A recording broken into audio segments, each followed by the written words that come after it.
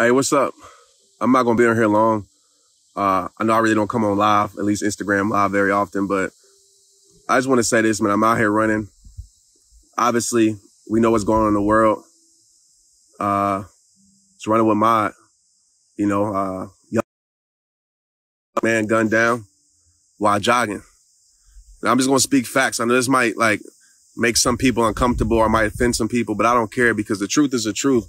What's right is what's right. And that's the problem. We so wrapped up in our own world. We convince ourselves that wrong is right. We so worried about political sides and so worried about all these dumb things. We will literally ignore what's wrong just to prove ourselves right, even when we know it's wrong. And that's what I don't understand. And I know a lot of people are going to post pictures and do all these things, which are great. But it's especially if you're on the other side of the fence of this, what are you going to do to educate people of your color about this? Let's be real. I'm a black man. And though I've been an athlete, it's made it easier for me. I grew up in a racist community where I was the only black kid in that community. So I know how I felt to be prejudged. I know how I felt to be looked at a certain type of way. I know how I felt to be treated unfairly, where I wouldn't make a team when I was the best out there. And so my dad literally had to fight for that. And as I became a better athlete, you get treated a little bit differently because you're providing something that benefits the world, right? I remember also when I was going to the NFL, I just talked about this on Facebook, and I'm just trying to set the stage for you guys to let you know it's real. And I get it. There's a lot of beautiful people. We shouldn't see color. I understand all of that stuff. If you listen to my videos, listen to Divided States of America, listen to my video Colorblind, one of my first spoken words. I believe that we should judge people by their character, not by their color. But unfortunately, it doesn't happen like that. Unfortunately, I fit the description. That's just facts. You know how many times, I got pulled over before, and I'm not just talking about police officers, 'cause I have a lot of police friends, but I got judged before, even with speaking. Let's be real, I'm in an industry where you don't see a lot of people like me. You don't see a lot of people, definitely don't look like this. If they're my color, they're definitely clean cut. I really don't see me. And I've told people, I'm not with the bring me on stage just because you want a black guy. I'm not.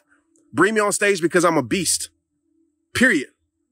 Because when it comes, and I'm just making the world respect my greatness, when it comes to speaking and impacting people, I'm one of the best in the world to do it. And I don't never state stuff like that, but it's just facts.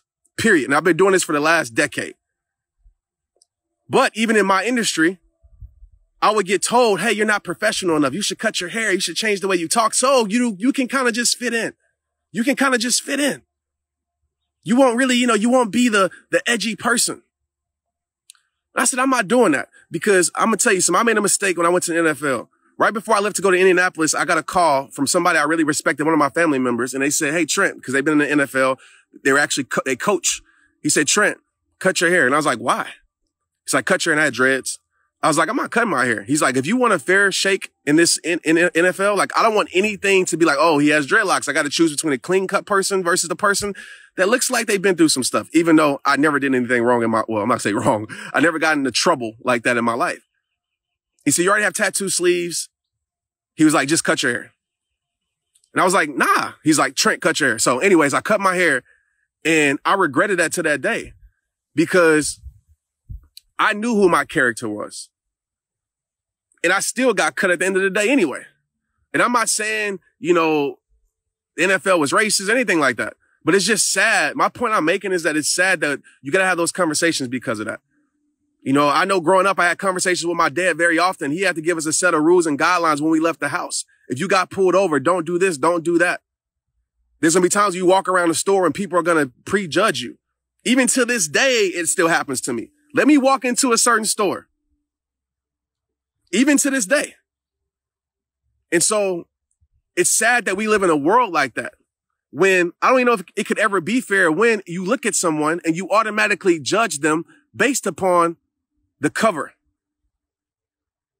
of their life. You don't take time to read the book. You judge them based upon the cover, which is their color, of their life. And so I would be lying if I said I never worry about, I'm jogging right now. If I think about that often.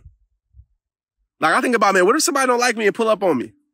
Or what if I just fit the description? when I ain't doing nothing wrong. And I think about that like a lot when I leave my house.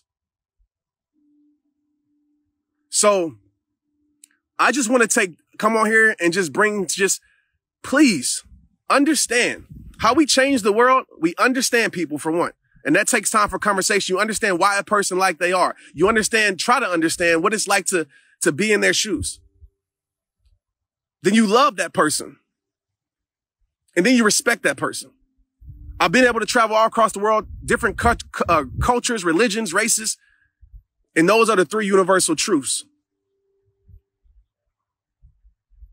So if you just post a picture or you use whatever, you never have a conversation with the people you need to have a conversation with, I'll tell you right now, if everybody in your life is your same color as you, then you're small-minded. If everybody in your life is the same class as you, meaning that, you only hang around rich people because you're rich, you small-minded.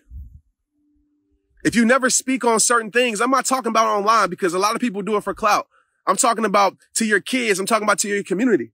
I tell kids all the time, listen, I'm a public speaker, man.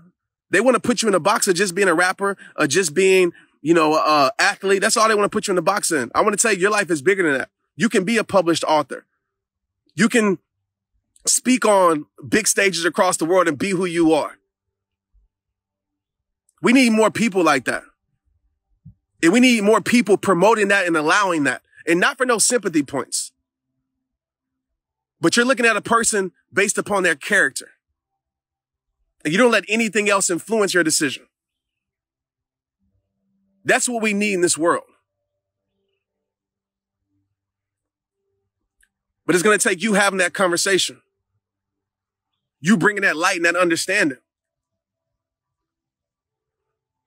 Because if you stay silent on unjust violence, you're part of the problem. You're part of the problem. That's facts.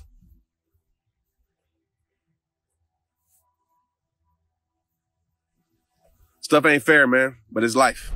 If you want another awesome video in our Black Excellence series, check out the video right there next to me. I think you'll enjoy it. Continue to believe, and I'll see you there.